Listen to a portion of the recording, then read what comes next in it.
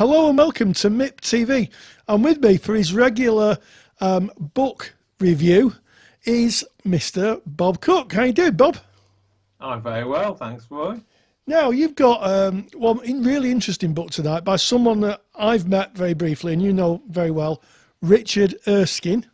Yeah, Yes. a man who's credited with being one of the pioneers of relational TA, I believe. Well, he's the pioneer of integrative transaction analysis from a relational perspective. Right, well, there we go. Perhaps it's the same thing and perhaps it isn't. Why it's important is that the modern relational transaction analysis movement, which was formed in 2009, really comes from Helena Hoggett and Charlotte Sills, and it quite often gets mixed up from, with Richard Erskine's integrative relational movement. So it's very easy to do. All right, so so it sounds like there's two perspectives, but this is Erskine's own view of things. And it's called Theories and Methods of Integrative TA by Richard Erskine. Yeah, that's the way to look. Theories and Methods of Integrated Transaction Analysis by Richard Erskine. There we go. Way back in 1977, over 40 years ago. Wow. So what makes this book so interesting, Bob? Well, it's a historical document from a long time ago. Richard Erskine is now 76, and even when he wrote this in 77, 76, he'd written quite a lot of articles, well-known psychotherapy articles.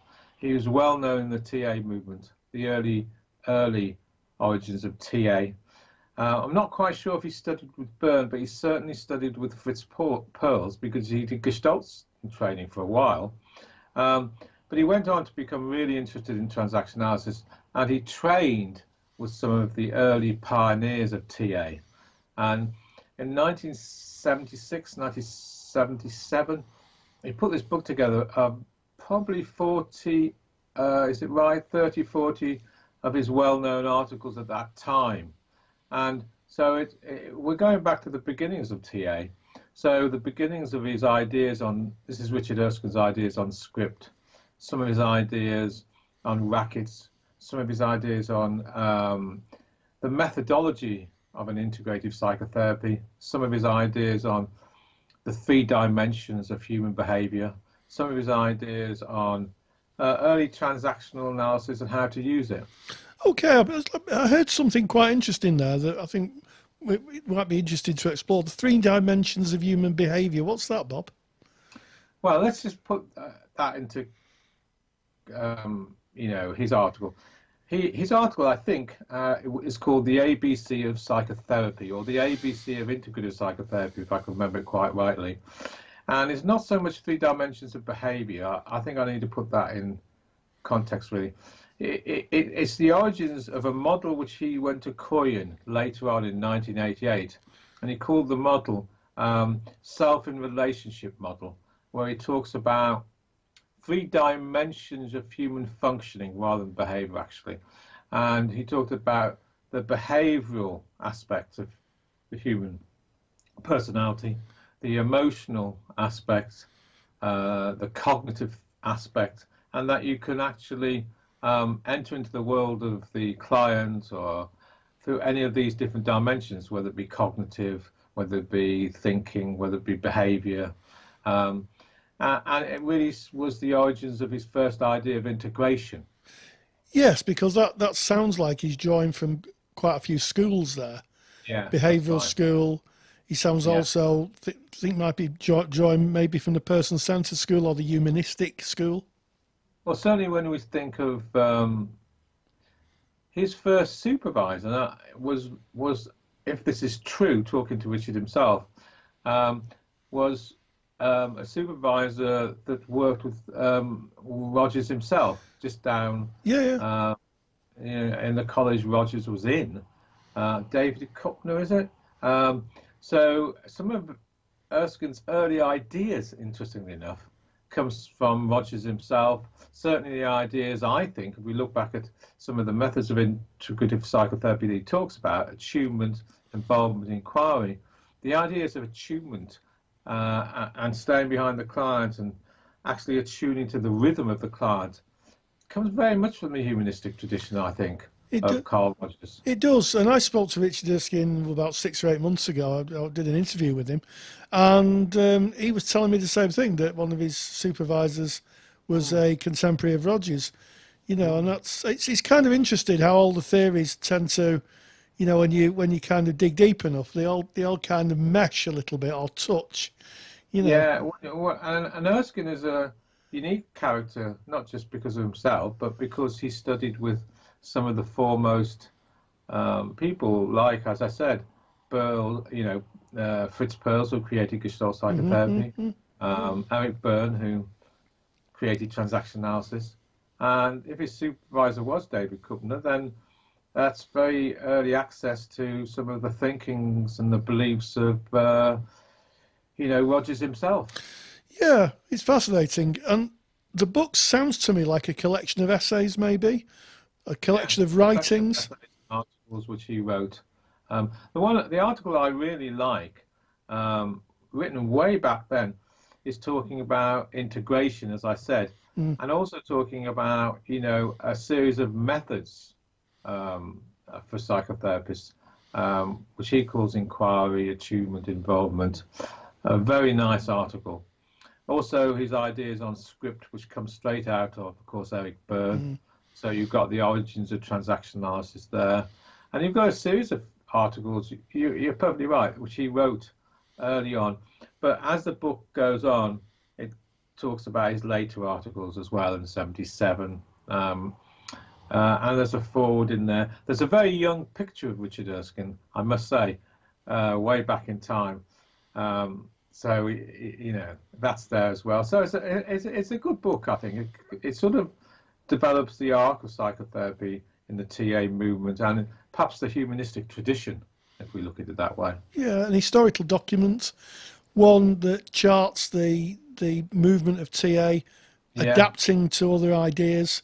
And I would imagine quite important for any student who's studying relational TA.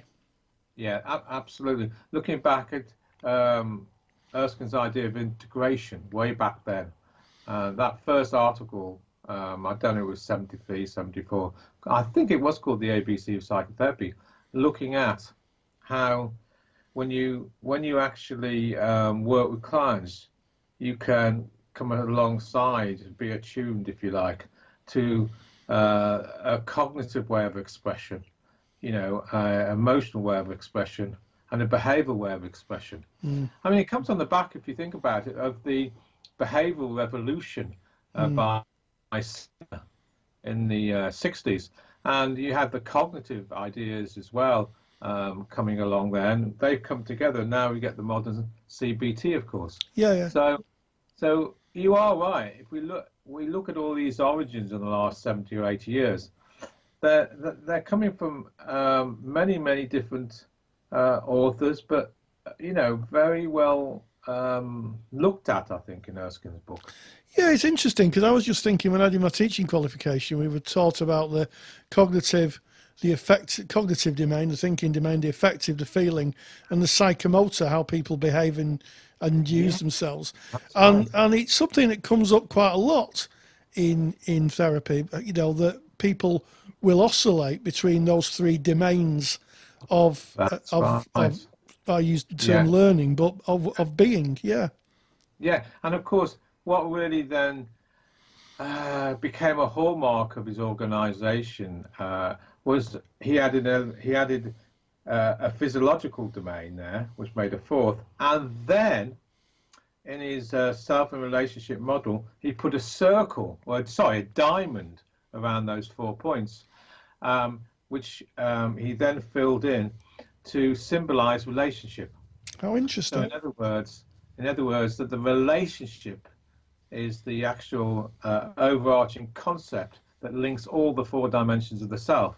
And without the human relationship and the encounter between the therapist and the client, they're more like techniques. Yes, they're more like the lyrics of a song without the music. Yeah, that's a wonderful way to look at it. Yeah, absolutely. Yeah. Without the attention to the relationship, you lose contact with the client in front of you. Yeah, Yeah, and that's a lesson that I think all therapists can take away, because no matter what modality of therapy, there's a lot of research out there saying that the relationship, a good quality relationship, and the ability to repair fractures in the relationship give the best indicators for a good outcome in therapy. So, yeah, it's a really good lesson to take away. So, Bob, we're going to put a link, for those of you watching, we're going to put a link in the comments bar below. And we're going to, I'm going to put a link to the book, and also a link to maybe some other information about Erskine. And also let's have some comments in the comments bar below. What do you think? Are you someone who studied relational TA? What's your view of the work of Richard Erskine and the relational school? And as always, this isn't a paid product placement. This is Bob just sharing his love of books and literature. So as always, Bob, thank you for sharing that knowledge, and we'll see you in the next book review, I guess. You will. I think this was number 24, so the next one I think is number 25. Yes, we'll see you in 25. That's how old I am, Bob. Thank you.